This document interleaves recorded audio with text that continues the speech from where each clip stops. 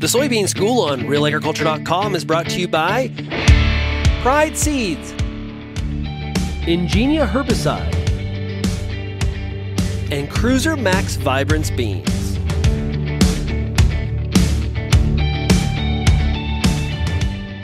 Hi, I'm Bohner. Welcome to the Soybean School. Today, we're going to talk feeding soybeans, specifically potash. Earlier this year, I caught up with Omafra soybean specialist Horst Bohner at one of his research sites near St. Thomas, Ontario. I asked Horst to share some insights on the economic response to potash, timing of application, and application method. Now, Horst, we've talked a lot about feeding soybeans, obviously to drive yields. Potash is always at the top of the list. What have we learned about the economic response rate? What are we focused on when we're looking at our soil test?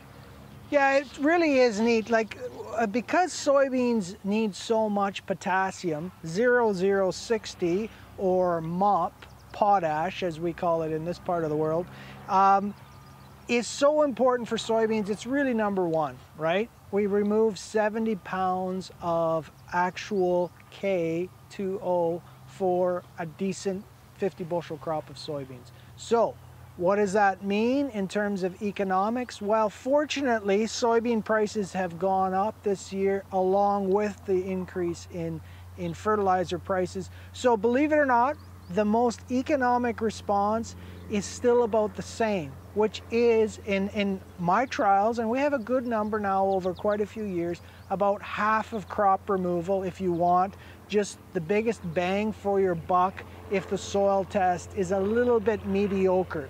The further down you go down the scale, the more you can afford to put on. And of course, if your potash or soil test for K is good, we don't get any response. I want to talk about application. You know, we don't want it in the seed row. What about broadcast?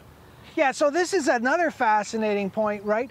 You got to remember that potash is mined from old ancient seabeds. And of course, what happens is that there's a lot of salt in there as well. And so potassium chloride has a lot of chloride in there. And so for each 100 pounds of 0060, you're putting on about 40 pounds of chloride as well. And so there is a toxicity level, right?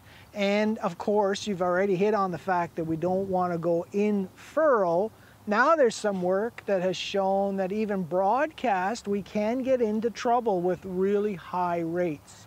So in Ontario here, we've always said that before soybeans, we can put up to 300 pounds broadcast, right? And in this particular trial here, we have 16 treatments. 4 of them here are different rates of straight potash. So 100, 200, 300, and 400 pounds. And as you can see from these visuals here, so far, absolutely no problem. So from what I'm seeing, that 300 pound broadcast incorporated is completely fine, no problems. I think we have to really get into some specific dry soil conditions or extremely high rates of potash before we start to run into chloride problems for soybeans. Final question, and that's timing. You know, broadcasting. Yeah. When fall, spring, right now, what about timing? When can we do it? When's best? Yeah, right. So, I mean, this is the nice thing about soybeans. You know, they have some challenges, but one of the really fun things about soybeans is that because most of their roots are in the top 3 inches, if you broadcast even now, even though they've come up and you get a good rain, believe it or not, we still get a nice response to potash if the soil test is low. So ideally, the fall before, because it doesn't move much in the soil. In the spring is equally fine, right?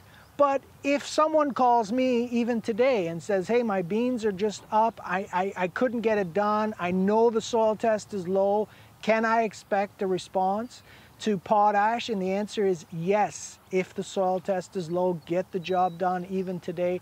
Of course, you know, once you get into June, it's getting near the end of the window, but there's still a little window here if it doesn't turn real dry on us.